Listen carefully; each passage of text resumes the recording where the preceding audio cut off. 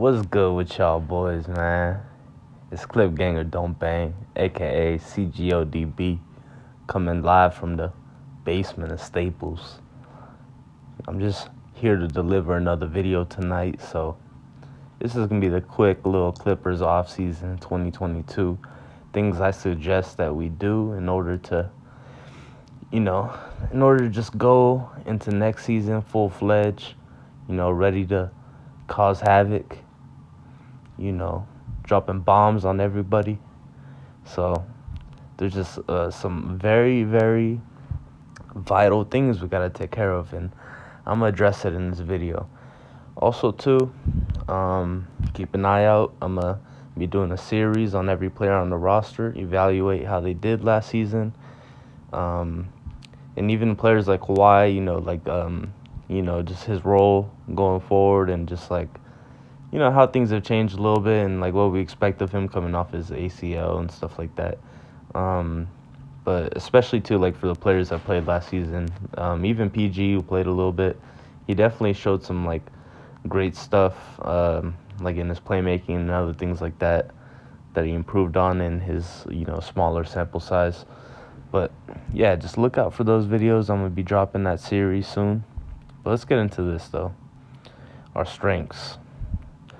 So I know it's kind of hard to evaluate for some people because we were missing our guys. So our strengths aren't even our full level strengths yet, because just wait until we get Kawhi and PG, Norm, everybody back.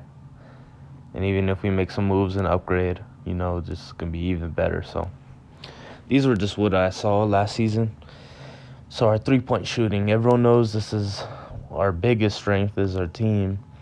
We were the third best 3-point shooters in the league as a team last year, and that's even without Kawhi and PG back, and that's just insane to think about. We only had Norm for less than 10 games.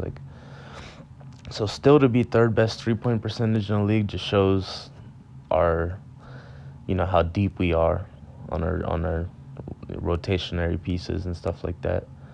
So yeah. And even too, last year, even with Kennard, this is what makes Kennard being able to be traded, because even with Kennard and limited minutes last year just as a specialty player, we were still the greatest 3-point shooting team in history. Look it up. Last year we had the best 3-point percentage in history. So yeah, last year, and that's just kind of what we're known for. That's something we hang our hat on, Ty Lue. And us as an organization, we shoot the lights out. So yeah, shout out to guys holding it down this year. Perimeter defense, overall our perimeter defense is pretty solid every year. It's kind of like the interior and transition defense that we usually struggle with, just because our team being a little bit our starters being slightly older. I know we got a lot of youth and stuff off the bench, and even ones that haven't gotten any minutes yet, solid minutes. But yeah, we got a lot of youth, but a lot of our starters and stuff that get the heavy minutes are a little bit older, guys like Morris. And yeah, but overall though, our perimeter defense, when Kawhi, PG, Norm, all the boys are back, it's just gonna be elite. So our rotation players development, it skyrocketed a lot of our guys' trade value. So this season, everyone knew it was kind of a gap year. Just kind of winging it until the next season, but keeping the morale up, getting another winning season. So yeah, guys like Kennard, his trade value skyrocketed since 11 months ago.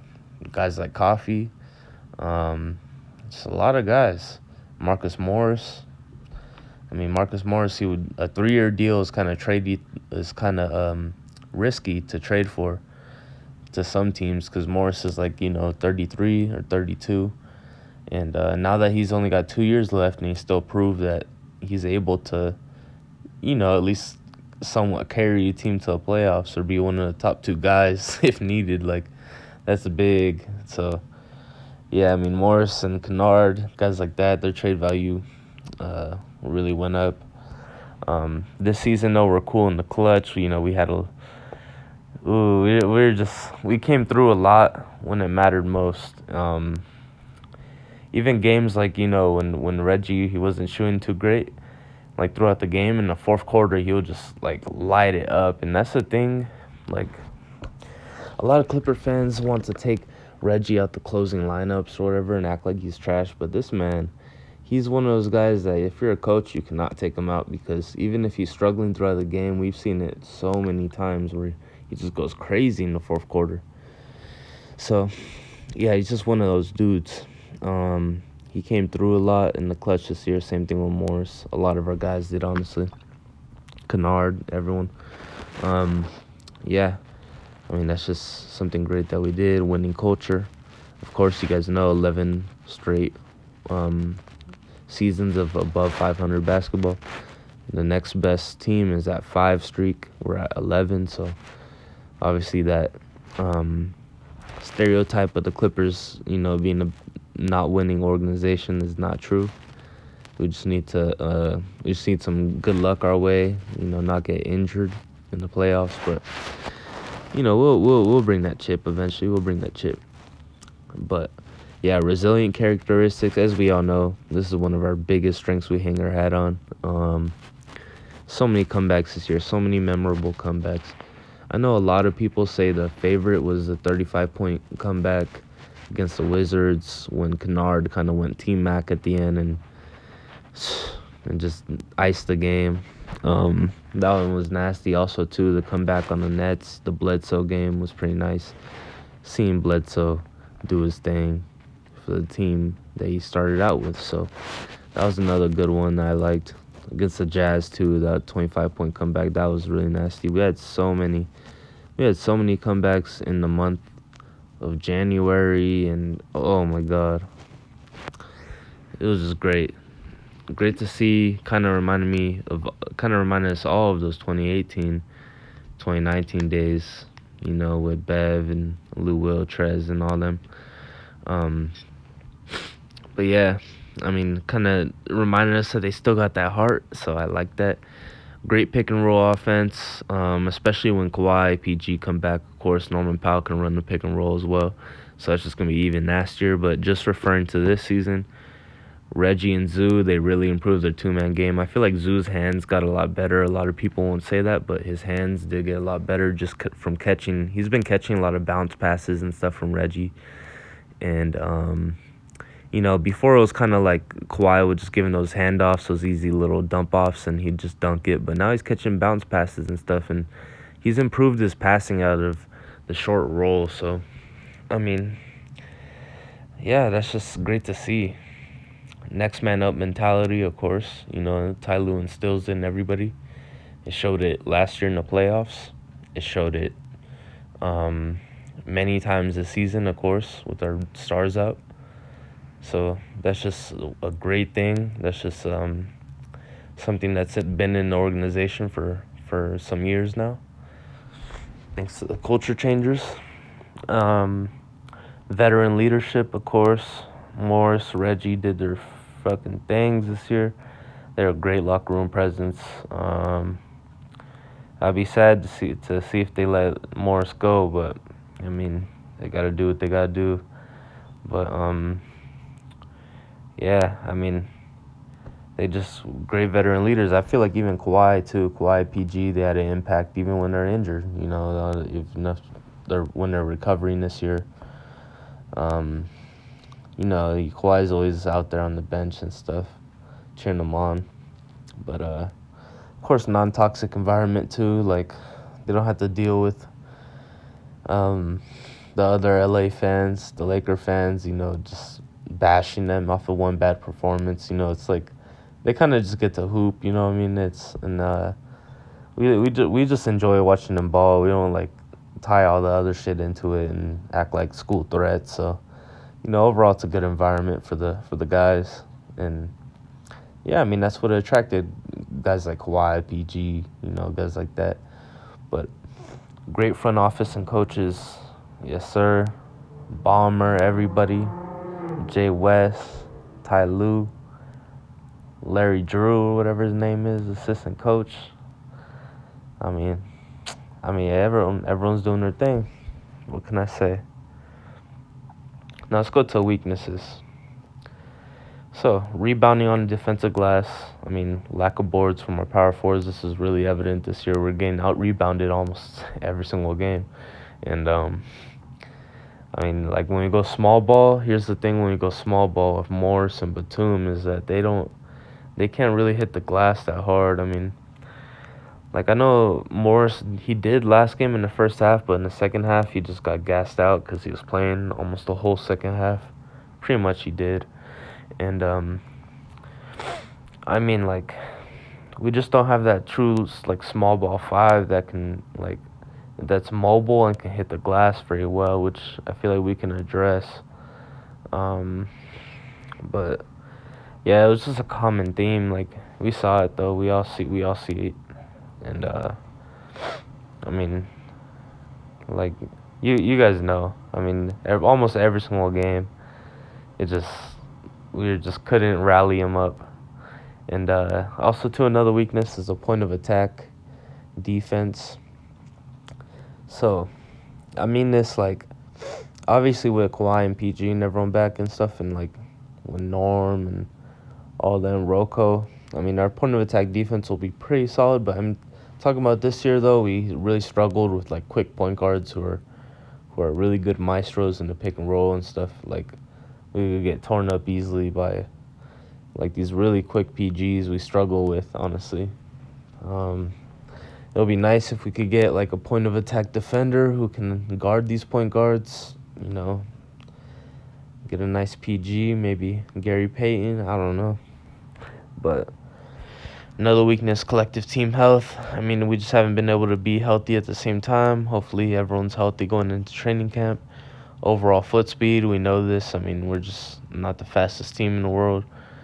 I mean, guys like Coffee and Terrence Mann, they're really good at putting rim pressure and stuff in transition, but not too many other guys. I mean, Reggie can do it. Not too many guys, honestly. We start hunting for threes anytime we're in a dry spell. We guys know this. We've seen this in the play-in games when we gave up the leads. When we're in a dry spell, we just start hunting threes because, you know, that's kind of our stable. When they don't fall, it's just really bad possessions, and we rely on heavy isolation sometimes too much. Yeah, I mean, it just is what it is. Hopefully we can just fix these things. And overall, though, our ball movement was pretty solid this year. Reggie upgraded as a playmaker, and he did his thing for real. I mean, we kind of knew that Reggie could play make, though. We knew this already. I mean, at least I did. I knew Reggie could dime. But, yeah, I mean, he really stepped up this year. And interior defense, it could be shaky at times because a lot of times getting beat off the dribble and stuff, you know. Sometimes it could be shaky. Bad transition offense. Honestly, our transition offense, because not that many people can bring rim pressure, like I said. I mean, you know, when Coffee gets the ball in transition, he can do these crazy layups and shit and just drive in. Terrence Mann, too, put his shoulder down, do his signature layup. When he does that gather step and puts his shoulder down. Yeah, I mean, hopefully this gets better when PG and Kawhi come back. Yeah, I mean, lack of point guard and center depth, we all know this. I mean, Xavier Moon, he didn't really even play that much point guard. Reggie Jackson pretty much did all the point guard role. Terrence Mann and Coffee did as well. Centers, we only had Zubac and Hartenstein. I don't know. I feel like they could have just managed like the balance of the roster a little bit better. You know what I mean? This is why we can consolidate some of our rotationary pieces and fill out some areas that we need. And the next one, too much shooting guard / small forward, aka wing def. Yeah, that's what I mean. We can consolidate and, upgrade, or, you know, upgrade the wing depth, get another wing that's even, like, we upgrade, a couple of them just for one really great one. I don't know. Like, just a really great small ball five, that would be nice. Like, someone who can guard pretty much, like, 4 or 5 positions. But, yeah, I mean, we just got a lot of depth. I mean, it's a good problem to have, honestly. It's a good problem to have. And then to-do. This is our to-do in the offseason. So, re-sign Rocco. We do have his bird right, so I don't expect it to be too hard to bring him back. It should be relatively easy, especially since he wants to stay. And we have his bird right, so that means we can go over the cap limit to sign him. So he's pretty much a lock to come back. Batum, he'll most likely accept his player option. He likes being a Clipper. He's bought in and stuff. I don't really see him leaving, so I expect him to accept the player option. If he doesn't, they work something out. Only make a smart consolidation trade involving Morris or Kennard if the deal's right. Don't force it since it's a win-win situation. So pretty much, I mean, a lot of people are involving Morris or Kennard in these trade talks, but I say be patient. Take the deal if it's right. We definitely need to upgrade our power. Like, we could use a power forward that fits a little bit better, probably has a little bit more speed, can guard, plays better defense, or maybe even like a really good center. Only make a smart consolidation trade if the deal's right. I'm talking about this specifically for a player if they do it, because they can always wait until trade deadline and do something, finesse a team, fleece them for something, like a desperate team. But yeah, it's a win-win situation though. By this I mean, like, if they don't make a trade this offseason with Morris or Kennard, if they don't shop them, I mean, if they come back, I mean, they're great role players. I mean, we've seen what Morris can do around Kawhi and PG. I mean, he's not a bad fit. I mean, there can be a better fit overall, but he's not a bad fit. And I know a lot of teams that would love him. Same thing with Kennard. I mean, I wouldn't mind if they stay either. That's what I mean. It's a win-win situation. So only do it if it's smart. And then next one, if a consolidation move isn't available, then be patient till trade deadline to take advantage of a mid-tier team trying to take the next step. So I mean this, like, say if a team like the Kings are like middle of the pack next season, they traded Halliburton for Sabonis, so they're trying to win now and make moves to win now. So I mean, like, a team like that, say if they're like hovering around 8th or something, and we're like the 2nd seed, and like we're not really using Kennard or like Coffee or someone like that too much, then you can make a smart consolidation move and finesse a team, whether it's for some picks or whatever, decent player. There's a ton of different options we can make in this scenario that we're in. So that's what I'm saying. It's a good problem to have. Possibly consider finessing a team for a first-round pick on draft day. Think Keon Johnson type move from last year. So with Keon, he was pretty much like the main. Enticement for the Blazers to trade with us, because they see a lot of upside in Keon, and honestly, he does have a lot of upside. So yeah, I mean, like, making that move to draft Keon, he was a lottery projected player, and he dropped to us. So you can always make a move and get someone really nice that we could use, a power forward, or if a really good point guard's on the table, then you can make that move. But I'd rather wait, till 2025, because they have some really good prospects coming up. But we could make a Keon Johnson type move, trade up, and I mean, if the deal's right, we shall see. Comment below what you guys think of that. The next one, if we don't trade up in the first round, then either take Yannick Nzosa, Trevion Williams or Julian Champagnie, if available, with our second round pick. So these are the guys that I want us to take if we don't trade up and then we just keep our second round pick. If these guys are available, definitely take them. They're all pretty much can play the power forward center spots. Yannick Nzosa kind of has like this Giannis type build, and he's like really high upside, good rim protector. He's really fast, good pick and roll man. Trevion Williams, good pick and roll man, makes really good passes out of the post up. He's one of the best passers in the whole draft class. He's really athletic, high upside guy. Julian Champagnie is just like a pure scorer. He's kind of like a younger Morris that's faster with some better defense as of right now. I feel like he could strive with us. Really good scorer. As far as free agency goes, we don't have to do too much. I mean, consider making an offer at Gary Payton II as a stopgap point guard for a couple of years while Preston develops. This would be a pretty smart move. I mean, GP2 would fit in pretty well. I don't think he would be wanting that too much. Yeah, I mean, if it's possible, they should look into doing it, whether they free up some money or something. Like this is a guy we could use for sure, man. And this, what I'm talking about, can be the point of attack defender on the point guards, and kind of somewhat play that Beverly role. Next one, would love to bring Hartenstein back, but it's ultimately up to him and our front office to work out something. So it kind of depends what his market value is, but if they got the money, I say for sure bring him back. If it's at the expense of someone else more important, then Hartenstein's probably the guy I would probably give up first. But I don't know. We'll see.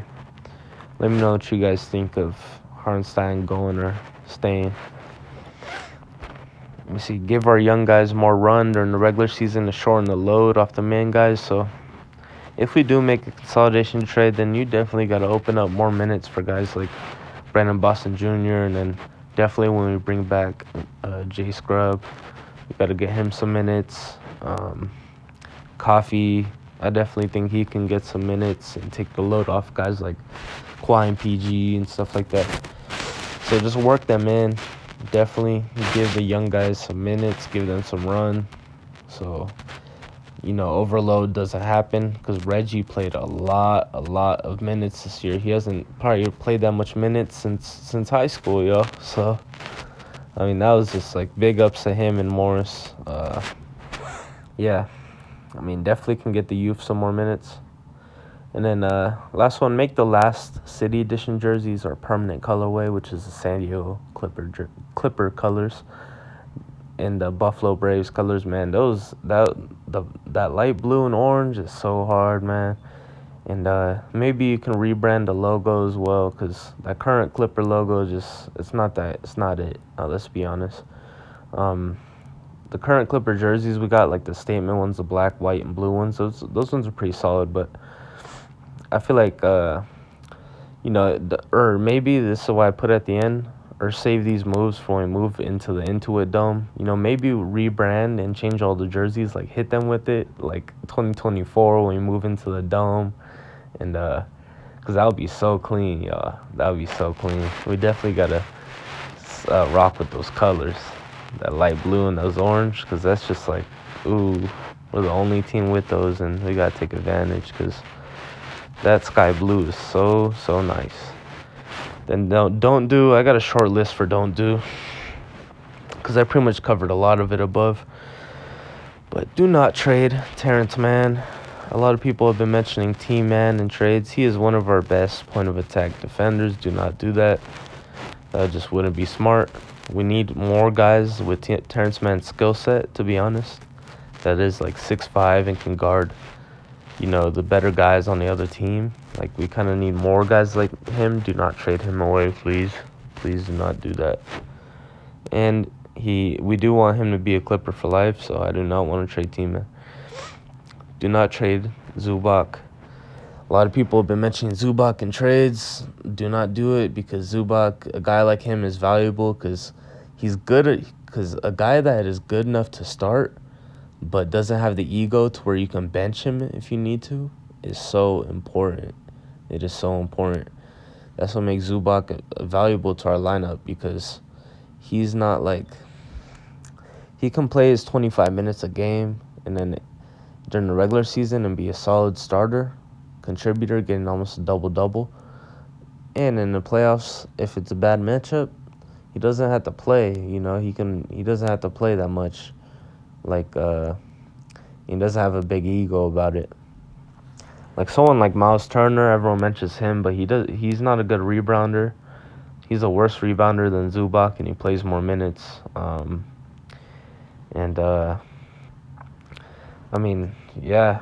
Overall, he's a better shot blocker than Zubac, but he's not a better low post defender.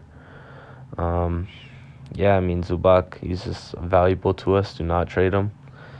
Do not trade Reginald Jackson. This guy is like Mr. Clipper right now. If you trade him, that'll kind of mess up the locker room. Do not do that.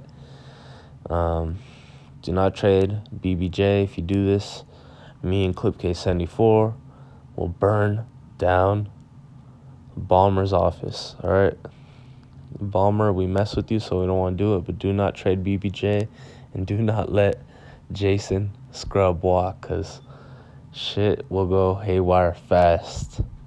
All right, and we don't want to have to go drill instructor mode on you guys. So yeah, don't do that, buddy. And do not draft another shooting guard or small forward. Please do not do this. Well, I don't know why mock drafts have us doing this. Do not do this. So stupid. So stupid. Well, that doesn't make sense. Why do we need another small forward? Do not draft another shooting guard or small forward, please. If you take Max Christie, I'll be pissed. Then most importantly, do not go into next season with Reggie as the only point guard again. Please do not do this again. We need another smaller ball handler that can handle the rock. Reggie, it was just like too much. It was just too much overload for him, and he's a great enough player to do it, which he did this whole season. But please just manage the roster spots a little bit better, bro. Just balance it out. Overall, just health. Short summary: health. We gotta be healthy going into next season. Make a smart consolidation trade if need be. If not, then be patient and finesse the team at the trade deadline. Do not trade any of these guys you see on the screen. All right. Do not let Jason Scrub walk. Okay. Balance the roster a little bit on the depth. And overall, that's pretty much everything. Honestly, obviously re-sign Rocco and hopefully get back Batum, Hart, and all those guys and stuff like that. But yeah, everything's looking good. Comment down below what you guys think about all this. If you stuck it all the way through, comment down below. Let me know, because you guys are some real ones. I know this is probably a really long video, but yeah. Anyways, guys, let me know your thoughts and what you would do differently and what you agree on or anything like that. But yeah, have a great one, guys. CGODB signing out. Peace.